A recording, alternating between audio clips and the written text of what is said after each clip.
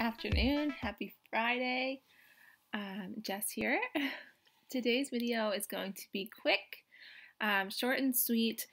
I had offered my help to someone today, and it turned out that I wasn't exactly able to help her in the way that she was looking for.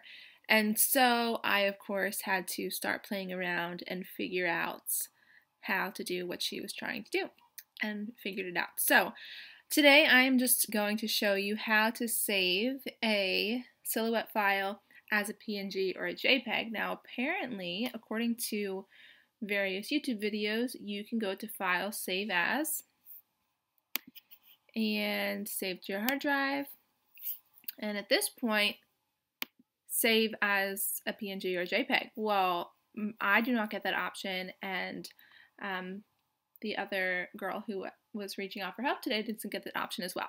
So we're going to do things a little differently, and instead we're going to go to File, Print,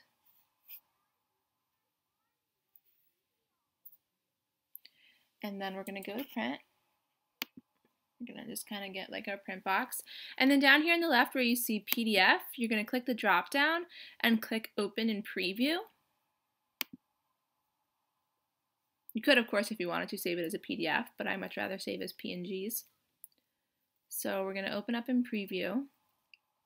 And lately everything in Silhouette kind of just takes a little bit to load for me, but anyway.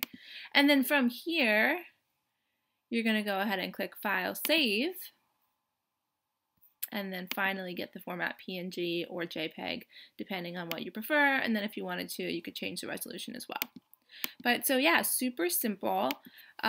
Just wanted to share it because I know that a lot of times, you know, so many of us are looking for things, and sometimes it's easier to just have a short, quick video to send someone to. So I hope that this helped someone.